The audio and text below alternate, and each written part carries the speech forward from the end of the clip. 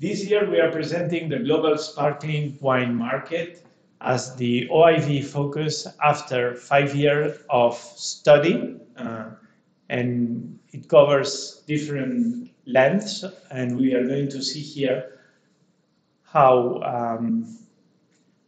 the evolution from 2002 till 2018 goes up to 20 million hectoliters with an increase of 57%. It's an important increase. And the top sparkling wine producers are presented here. It is worth noting the impressive growth between 2008 and 2018 in Italy, and you have a 9% year increase, followed by Spain and the United States, both at a rate of 4% in average. With regard to consumption, the total sparkling wine consumed in the world reached 19 million hectoliters in 2018, marking plus 61% with respect to 2002. In terms of the relative weight of sparkling wines in overall wine consumption, while in 2002 it was 5%.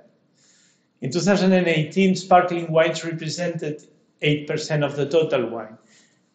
So the increase is also relative to the global volume of wine.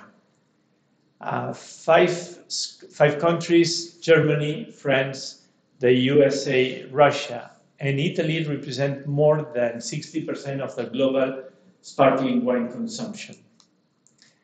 Among the largest consuming countries in the upper graph, you have the USA, Italy, and the United Kingdom registered here the highest average growth rate over the period that goes between 2008 and 2018.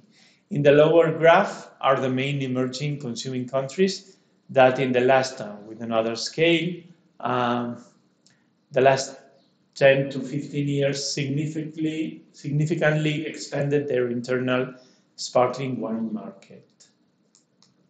The international traded volumes of sparkling wine increased by 155% since 2002, so that was triplicated, reaching 8.9 million hectoliters in 2018, which represent 9% of total wine exported worldwide.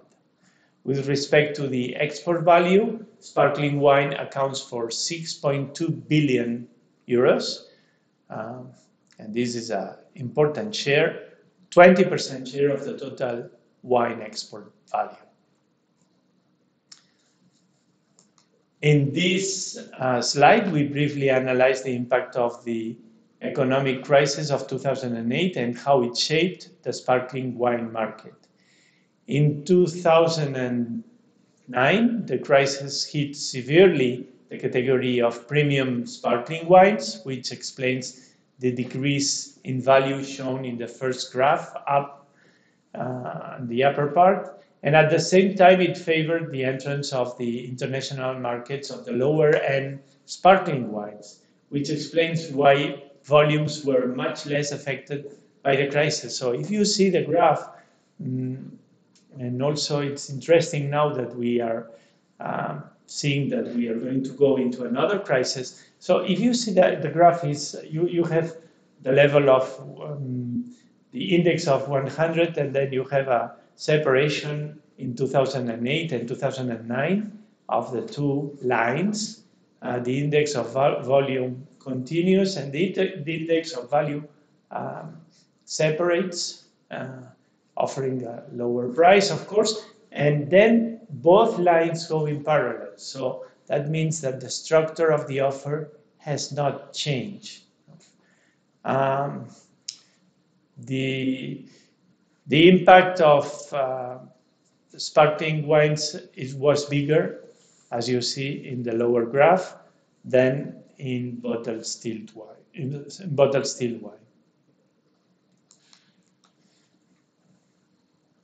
In this slide, are the main sparkling wine exporters. Three countries, Italy, France, and Spain, represent 85% of the world export volume at 84% of the export value, and the 84% of the export value of sparkling wine in 2018. Italian exports of sparkling wine accounts for 43% of the total volume traded in the world, whereas France accounts for 52% of the total value traded. And the last slide, it's on sparkling wine deals with the main importers. The top three by volume are the UK, the USA, and Germany, while by value, you can see it's USA, UK, and Japan, with important increases in those 10 years.